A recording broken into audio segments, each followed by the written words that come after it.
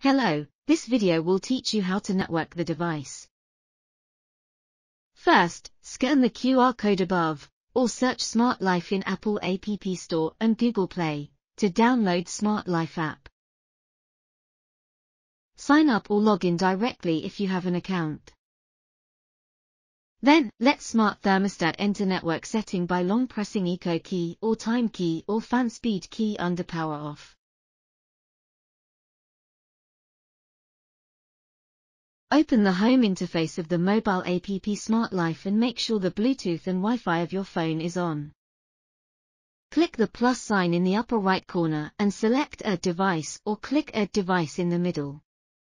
The system will automatically search for the device, click Add. Choose 2.4G Wi-Fi and enter the password. Click Next and wait for a while to connect successfully. Finally, click Done, and the device completes the network configuration. Open the home interface of the mobile app Smart Life and make sure the Wi-Fi of your phone is on. Click the plus sign in the upper right corner and select Add Device or click Add Device in the middle. Click Small Home Appliances and choose Thermostat, Bluetooth and Wi-Fi. Click Confirm, the indicator is blinking slowly, and click Next.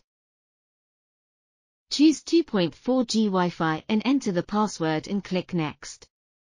Click Go to connect and choose Smart Life XXXX or SLXXXX.